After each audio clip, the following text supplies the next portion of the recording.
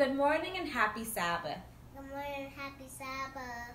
Today we're going to explore an individual's free will to choose what they want and the importance of making the right choice. I'll start off by asking Nyla a series of simple questions. Let's jump right in. Okay. I take that one. So first, tell me which one is the healthier foods to eat. I would say The salad? Which would you rather eat? Would you rather eat a salad or would you rather eat this? Okay, go ahead, take a bite.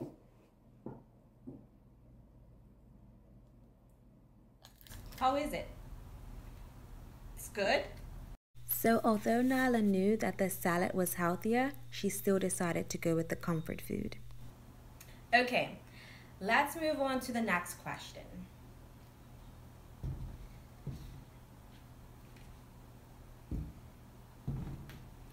Nyla, which one is healthier to drink? The apple juice or the cream soda? the apple juice. The apple juice is healthier. Which one would you like to drink? Go ahead, pick one. The cream soda? All right, taste it. This is the best one. That's the best? If we look at this like sin, we can see that Nyla was tempted to make another decision that was not good for her. I want you to think about which one is better for you. Going out for a run and exercising or playing computer games all day? Running, exercising, playing computer games all day. Running all day. Running and exercising? Yep, it's better to get outside, condition your mind and body. That's the healthier thing to do. So far, these questions are really easy, right? It's clear what the obvious choices are in order to be healthy. But how do we know what is good for us versus what we should stay away from? And if we know what's bad for us, why do we still choose to take part in it? We all agree that it's wrong to kill and it's wrong to steal. We also agree that helping an elderly person cross the street is good and a kind thing to do. These are widespread morals. Everyone, no matter where they are from, would have the same opinion. The laws that govern our behavior are, of course, the Ten Commandments.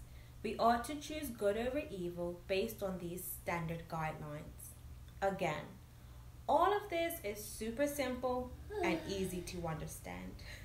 The Bible says in Revelation 14 verse 12 that there is a call for the endurance of the saints, those who keep the commandments of God and their faith in Jesus.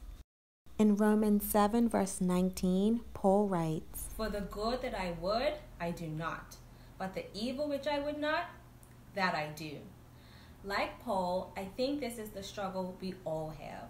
We are constantly faced with tough decisions to make, temptations to avoid, choosing victory over sin. We want to do what's best for us, but sometimes we get it wrong.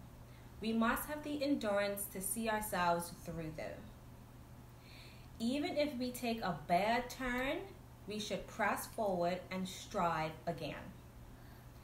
Okay, so what happens when life's decisions get a little harder? Are you ready for a tougher question? All right, let's see. Here we have two things for you to drink. Can you please choose the healthier one? Let me say that if you choose the wrong one, it can make you really sick. In fact, Proverbs 14 verse 12 says, there is a way that seems right to men, but its end is the way to death. Go ahead, pick which one.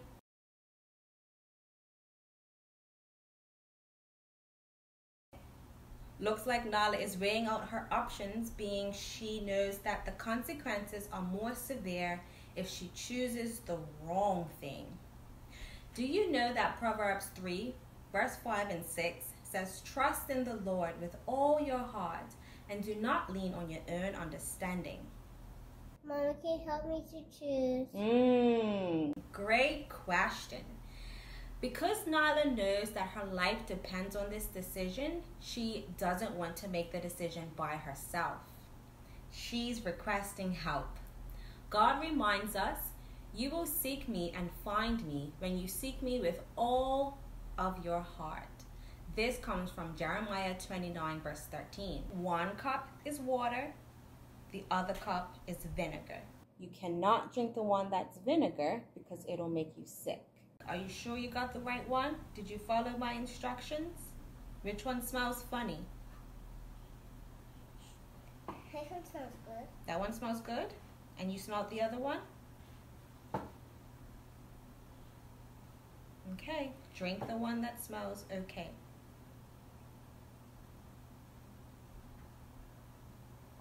This one smells like water.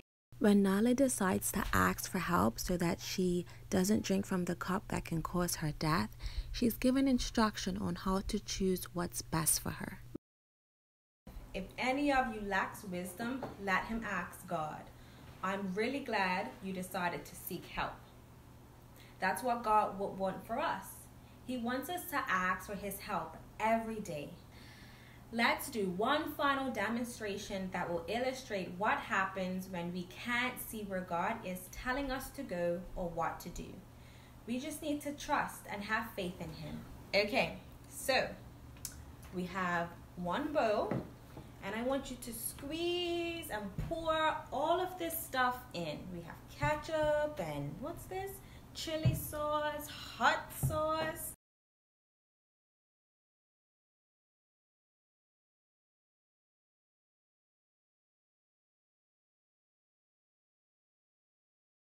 Okay, so Nyla, which one do you want to eat? This bowl that's on the left or this bowl that's on your right? On the right. You want to eat the fruit, right? Okay. But let me blindfold you. Can you see anything? No. No? So you wanted the blue bowl that was on the right, yeah? I'm just going to switch them around. Do you still want to pick the bowl that's on the right? Yes. Okay. Do you trust me to make the decision for you? Yes. You can still choose whichever bowl you want, but I know the plans I have for you, thus saith the Lord. Do you trust me to give you what your heart desires, or will you act according to your own will? Please trust me.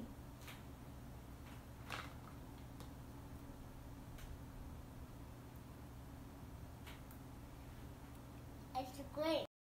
Ever since Nyla has decided to ask God for help, she has also decided to fully trust him. She has decided to surrender her life to God, and all of those bad decisions that she made before, they don't even count anymore. Because Jesus washes away our sins. What started out as basic food choices quickly became matters of life or death, salvation or condemnation. This is why it's important, even at a young age, to practice yielding or surrendering yourself to God's will. The more we do it, the better we become at it. You can eat this fruit, Nyla. James 4 verse 7 says, submit to God and resist the devil, and he will flee from you. We just have to trust and obey God. He wants the best for us. Happy Sabbath.